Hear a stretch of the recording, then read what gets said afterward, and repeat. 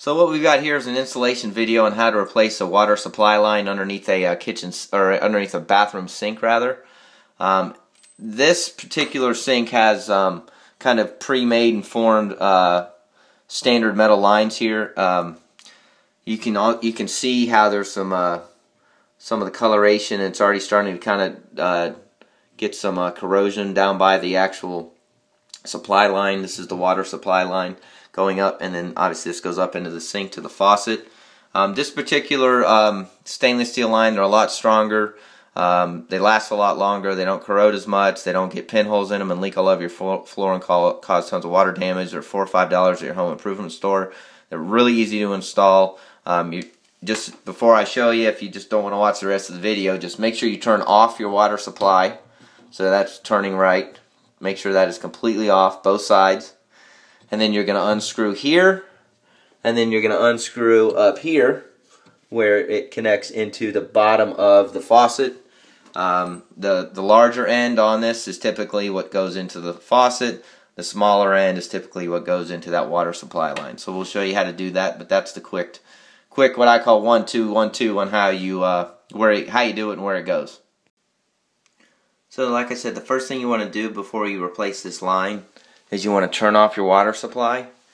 You can use different tools. I laid some out. Whatever you do, don't strip the nut at the bottom. That's this thing right here. The most useful thing obviously is channel locks, pipe wrench. Most pipe wrenches are really big. I don't have the little mini one. This works really well. This works well as long as you, like I said, get it on there tight and you don't strip the nut. If this is all you have at home, then use some pliers. Just make sure, like I said, when you first start to turn it to break it free, that you don't strip that nut. So I'm going to take that off real quick, and always make sure you put some towels down. I just grabbed some rags.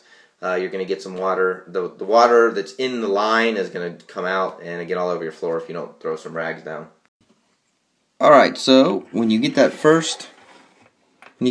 nut up here, coming off of the faucet, it'll actually typically drop down, and then you're just going to pull that off. There's some putty up there.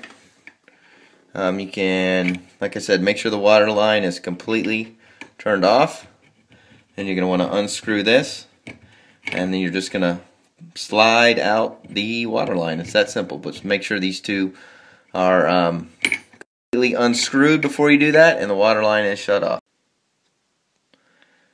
Okay, so our water line is off. Just like I said, make sure to the bigger end that goes up underneath the sink.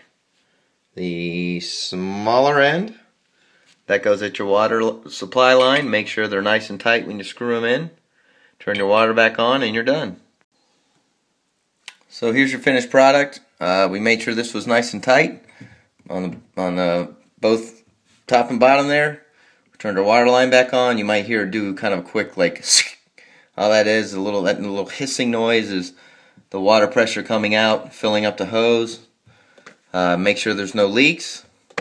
That's it. Hope that helped.